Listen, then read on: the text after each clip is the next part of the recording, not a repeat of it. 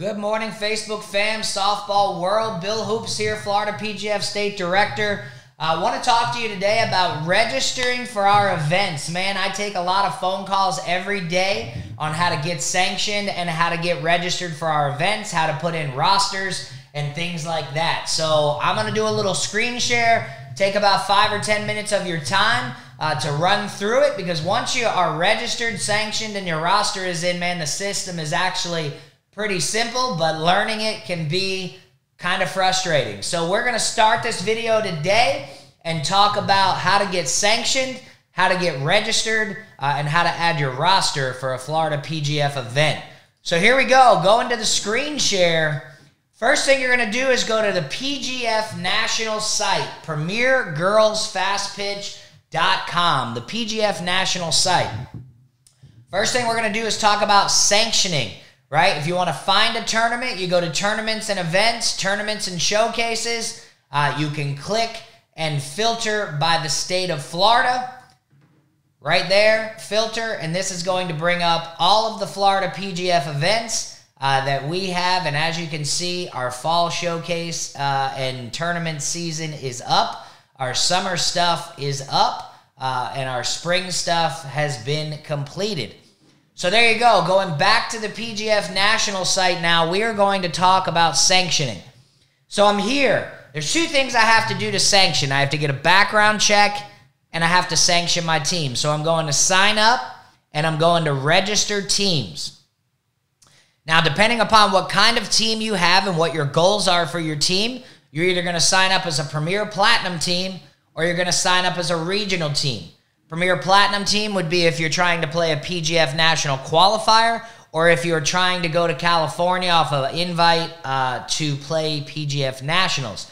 If you're playing in your local state, such as the state of Florida, you are a PGF regional team. So for this purpose, we're going to go to PGF regional teams. You are then going to go down, read all this important information, and click Register Now.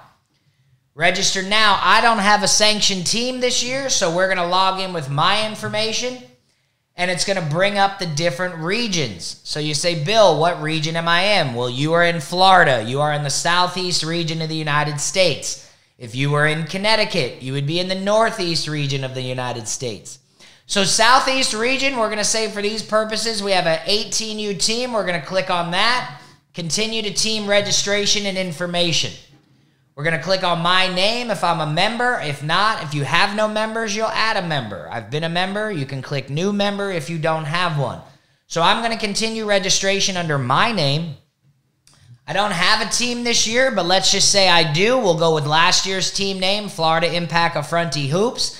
That team is out of the state of Florida. And then you'll put in all your personal information there, everything you need in order to be legit. You'll read all of this information talking about waivers. You'll read that. You'll sign. You'll come to the bottom to photos. If you have a photo in here, you can see this handsome gentleman. His picture is there. If not, you'll choose File, put your picture in there, continue to waivers. Once you have all of your waivers signed, it's going to ask you to sign your waiver. This is for your background check. Make sure you read all that. You're going to put your social security number in there with your electronic signature. Okay? I'm going to stop at this point because I'm not doing this for my team, but the next step would be review and pay. You would put your payment information, and then you would get your receipt. Now, you've signed up, you're sanctioned, you're good to go. You'll get an email a few hours to a few days after your background check is complete, and it will tell you to go ahead and register for events and add your roster. If you're going for a national roster, you will use the link included in the email and send it out. If you are playing regional events, we'll go over where your roster goes later. But now here you are. You're sanctioned. You're all good to go. Your background checked. Life is good. You're ready to sign up for events. So I'm going to go here to log in, top right-hand corner. Now, I don't have a sanctioned team, so I have a team that has allowed me to use their information, so we're going to log in here. If you've not had an account before, it will let you know by telling you single server sign-on error. But either way, we've sanctioned, we have an account. Let's go ahead and log in here.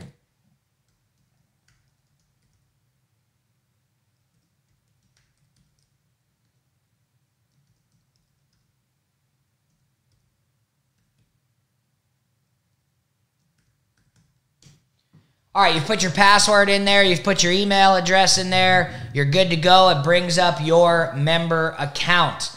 So you want to make sure you're sanctioned. Your sanction is good to go. Under my member account, this is where you'll see Frank Johnson, who's the coach here, Power Mill Johnson. Thank you, Frank, for letting us use your account as the example, right? Frank has registered Southeast as a coach. He's got his background check. He's good to go.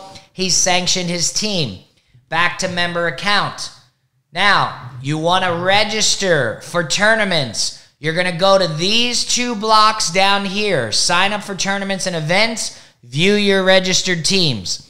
I go here to sign up for tournaments and events. We're going to do that first. So I'm going to click on sign up for tournaments and events.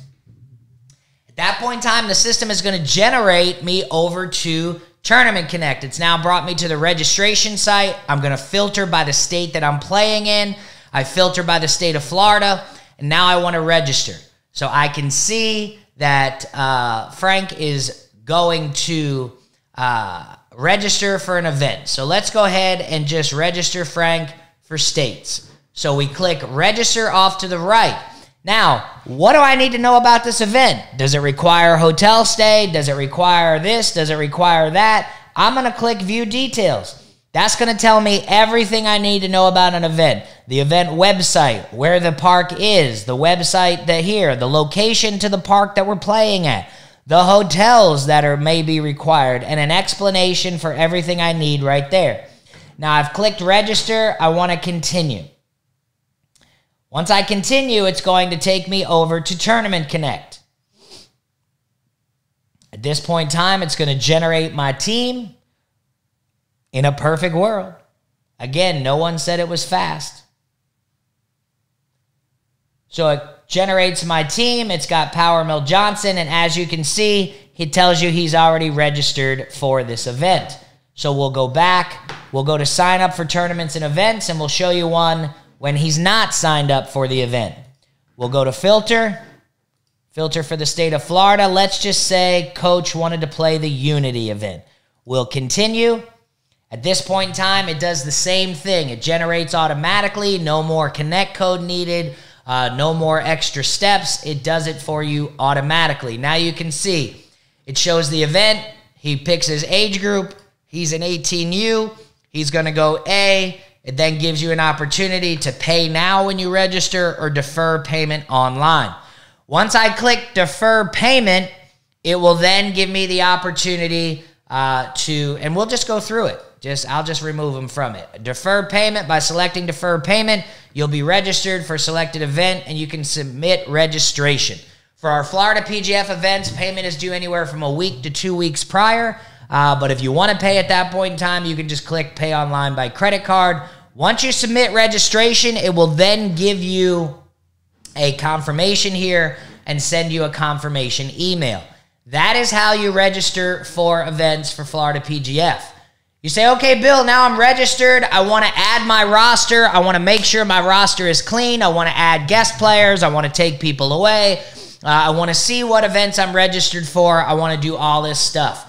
Well, that is done here at View Your Registered Teams. View Your Registered Teams. Now, when Frank's opens, you're going to see about 5 or 6 different teams in here, or 12, right? It's typically the last one. Look over here for a balance.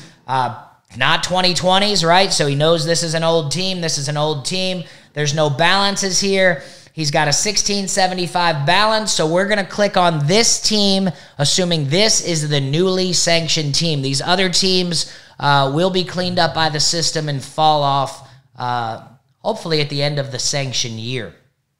But either way, we've clicked that last team. In order to make sure we got the right team, we're going to go to events and registered. And we can see that Frank has registered for Summer States and the Battle of the Diamond. Currently waitlisted, but we'll be getting him cleared for those events. All right, so this is where I go to see where I'm registered. If I want to register within the system, same thing. Here's all the Florida, California, Georgia, all the events in the country that you can choose to register for. But for this exercise, we are going to go up top here to roster. Roster. As you can see, Coach has put his roster in here. He's got his current roster. If they're not playing this weekend, I'm going to hit inactive. right? Inactive, inactive. So that lets me know as the tournament director, these 3 kids are not playing. We'll mark them back active, good to go. If I want to add an athlete to my roster, I'm simply going to go here to add athlete, first name, last name, date of birth, grade they're in, gender, jersey number, position they play, and then a contact information, whether that be the parent, the player, or the coach, whatever you're comfortable with, and then hit submit. That'll add them to your roster. Down here, you can see the email address. The email address that is marked as the primary contact in the system is the one that will get all of the communication. So if your head coach's email is here, as Frank's is, Frank's going to get the information. If Frank wants his team mom to get the information because he doesn't want to have to worry about it, then this email marked primary needs to be the team mom's email address, okay? So that's it. Then you can see contacts, financials. Financials will tell you what you owe for which event, any of that stuff. Events, again, is what you're registered for, any past events that you may have played. Team is going to be your team contact information, any social medias that you may want to handle, things like that. So that is how you register for Florida PGF events in a nutshell, how you get sanctioned, how you get registered. Obviously, I went through that pretty quickly, but you can start, stop, pause, rewind this video. My phone number is 704-807-5663. If you still have a hard time getting registered or sanctioned, please just give me a call. I can be reached pretty much any time of the day. So we look forward to hosting you for Florida PGF events. We look forward to helping you get registered if you need it, and watching your athletes shine out on the field. I hope you have a great weekend wherever you're playing this weekend. I hope your summer and rest of 22 is amazing. We appreciate you playing Florida PGF, and we will see you out on the diamond.